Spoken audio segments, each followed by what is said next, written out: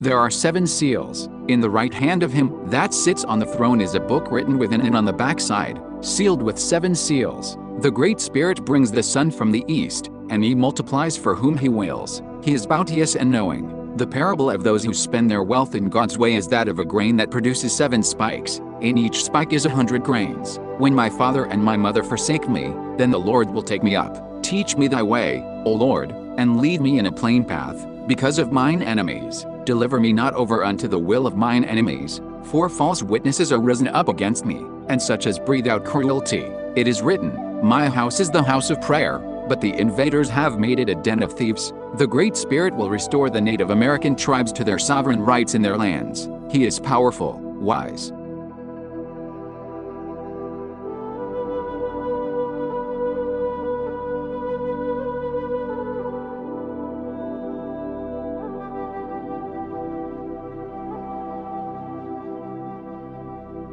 This is April Schulthies, using the computer to generate this message. This is Rome, and they decided to put me down. I survived, but you might not, if you fall into their trap. There is a secret out there that they don't want you to know. Hypnosis is being used against you daily, and a hypnotist can control you. They only need to grab a hold of you, and now they control you from a distance. They can even hold conversations with you on the astral plane, which some people call the realm of thought, or the spirit realm. The well-known science of the mind author Joseph Murphy calls it the subconscious mind. Stay away from astral plane conversations. God does not talk to you. He talked with Moses, and gave Moses his law. God does not crack jokes or hold conversations with you. That's a human, impersonating a deity on the astral plane, but it's really a human with bad breath and smelly feet. These people are into genocide, and they are the same people who practiced genocide against Jews, Africans, Native Americans, and more. Don't have conversations on the astral plane. Stay in God's word.